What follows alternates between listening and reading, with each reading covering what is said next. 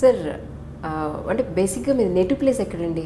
మీ family background ఏంటి? నాన్నగారు my father was in medical service. He was an M.B.B.S doctor.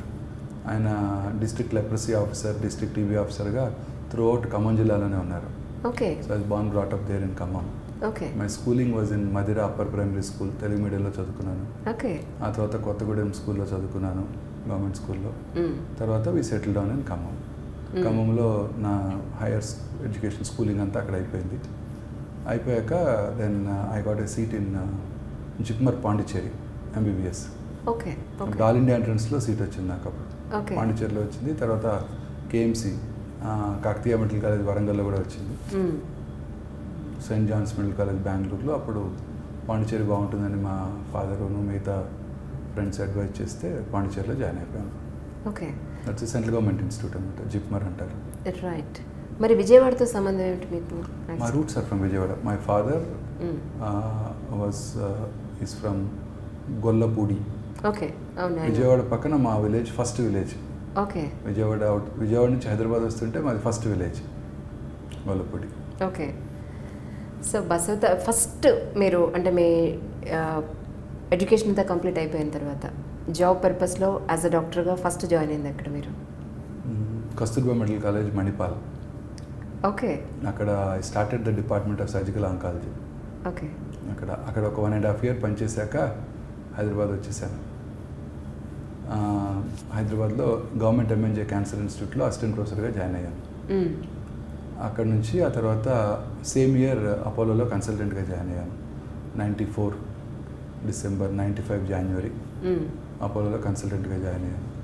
ఒక 2 years government service అపోలోలో కూడా చేసేవాడిని. Right. 96 తర్వాత I left government service, was full time in Apollo.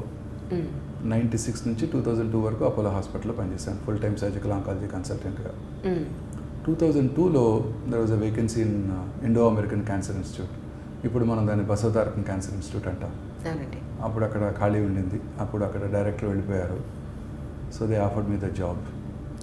It was very painful to part with Apollo because Apollo had really help me in coming up and Apollo నుంచి. But I thought I would be on my own. So I was given full incharge, administrative ఇన్ఛార్జ్గా కూడా ఇచ్చారు బసవతారకం హాస్పిటల్లో. So 2002లో it was a very small institute, hardly 30-40 patients, on radiation about 50 patients. Then I had my complete independence and I could work as I wanted. So I developed into a big institute. When I left in 2010, there were more than 500 inpatients. Okay. 6 linear accelerators. Then join అయినప్పుడు ఒక linear accelerator ఉండేది. We used to treat 50 patients.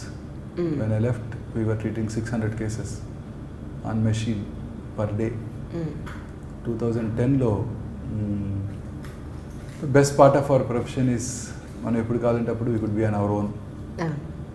Me and my colleagues together we thought we will start Omega Cancer Hospital. ఇక్కడ ఈ building దొరికింది అప్పుడు మాకు.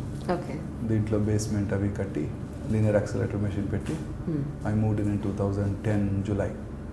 Okay. July 1st. కానీ మీరు M.B.B.S చేసినప్పుడు అప్పట్లో మీరు చదువుకున్నప్పట్లో ఆంకాలజీ తీసుకోవడానికి అంత ప్రధాన కారణం ఏంటి? అప్పట్లో క్యాన్సర్ అంత ఎక్కువ ఉండేది కాదండి. My chief was an oncology surgeon. Okay. JIPMER పాండిచ్చేరిలో doctor R.N. Sibal and doctor smiles అని ఇద్దరు మా చీఫ్, మా అసోసియేట్ ప్రొఫెసర్ ఇద్దరు కూడా they were interested in oncology surgery. Right. వాళ్ళ so my father wanted me to become cardiac surgeon. ఆయనకి ఎంతో కోరికగా ఉండేది. అప్పుడు ఒక తెలుగు వాళ్ళిద్దరు ఆల్ ఇండియా ఇన్స్టిట్యూట్లో కార్డియాక్ సర్జరీ చీఫ్స్గా ఉండేవారు. Very famous people, doctor Gopinath and doctor Venugopal. ఇద్దరు తెలుగు వాళ్ళే. సో అలాగా నేను పెద్ద కార్డియాక్ సర్జన్ అవ్వాలని ఆయన కోరిక. సో ఆయన నాతో ఒక 1 month మాట్లాడలేదు నేను ఆంకాలజీ జాయిన్ అయినప్పుడు. He didn't like me joining oncology surgery. Okay. ఇప్పుడు ఏమంటున్నారండి? No, we last him in the year 2000. Okay. Okay. పోయిన తర్వాత ఆంకాలజీలో మీరు ఒక స్టేజ్కి వచ్చిన తర్వాత ఒమేగా ఓన్గా మీరు అప్పుడు ఈ diet quiet early. He had coronary artery disease and died very early. Okay. He died at the age of 58 or 59 years. That's it. అయ్యో. He was a smoker. He had MI at the age of 43 itself. So we lost him quite early in life. But he had profound influence on me. He always used to like me. We were 3 kids. Okay. But ఆయన నేనంటే చాలా ఇష్టం. Okay. రోజు నాతో నువ్వు doctor అవ్వాలి, surgeon అవ్వాలి అని చెప్పేవారు చిన్నప్పటి నుంచి. సో ఇంకొక ఏమి తెలియదు నాకు, చదువుకోవటం, నువ్వు బాగా చదువుకుంటే డాక్టర్ అవుతావు, మెడిసిన్ చేశాక నువ్వు పెద్ద సర్జన్ అవ్వాలని నా కోరిక అని చెప్పేవారు.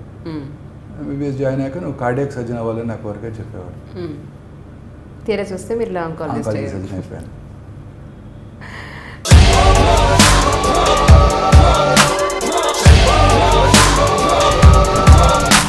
ఫోటోలో ఉన్న వ్యక్తి ఎవరమ్మా? మీ ఆయన చనిపోయారా? అయ్యో, ఎక్కడ పడితే అక్కడ ఏది పడితే అది వాగుతున్నాడని పోలీసులు నగర బహిష్కరణ చేశారండి. మొదటి భార్యని చేసుకున్నాక పిల్లలు పుట్టలేదని రెండో పెళ్లి చేసుకున్నారు. ఆవిడకి పుట్టలేదు. మూడోసారైనా తగులుతుందనుకున్నా, తనకే పుట్టలేదు.